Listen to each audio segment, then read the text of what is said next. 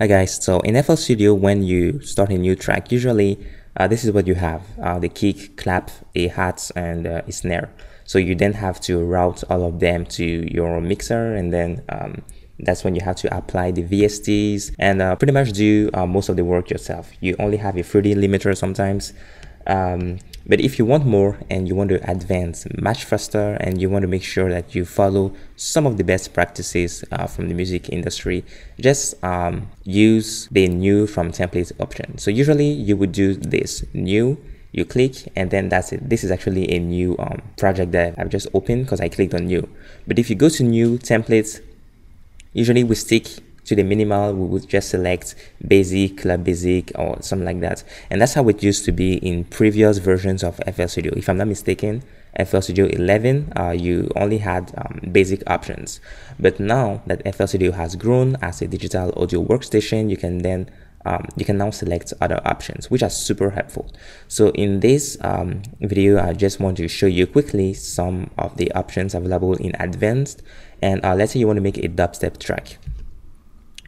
So I was kind of shocked the first time I learned about this a while ago, because it actually gives you the coloring and a bunch of effects. So here, this is my mixer. I've never touched this track. I just selected new and I selected the dubstep templates and see what it gave me. So I have all these tracks here. If I go to my channel rack, you can see I've got all this.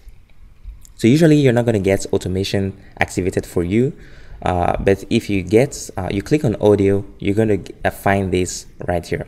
And unfortunately, I have some sound issues, so I can't play it for you. But you go ahead, open your FL Studio 20 application, start a new project from the dubstep templates, select audio, click on one of these.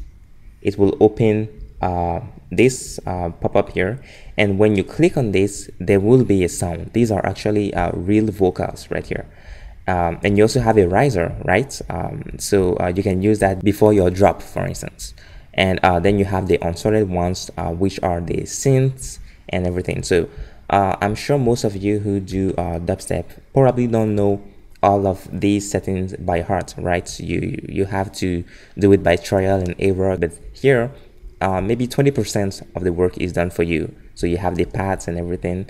And if you go to the playlist here, the coloring has been applied as well. All right, so let's see another example now with a trap sound, for instance, a trap project. So I'm going to go to File, New from Templates.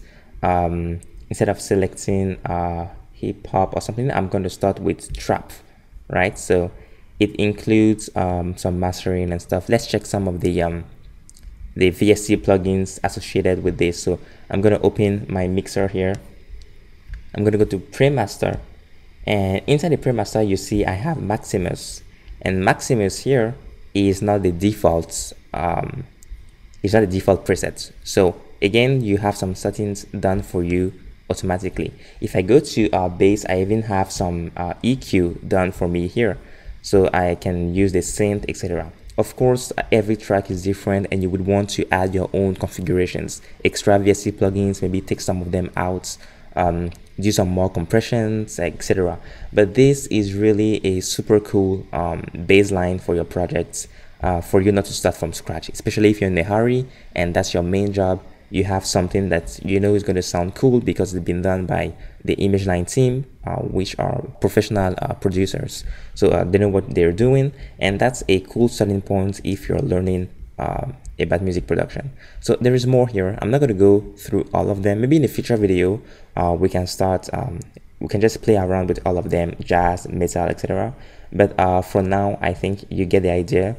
I just wanted to show you guys this because I feel like some of you probably just overwork when you don't need to, because you already have some templates, advanced templates given to you. So just drop your comments below and let me know which templates you use the most and how you use it, and feel free to share links to your tracks from SoundCloud or wherever you post them. Just feel free to share those links in the comment section. I'll check them all out, and just extra exposure for you. So if you like this video, just subscribe as always, like it. Make sure you turn on your notifications. That is super important for me, guys.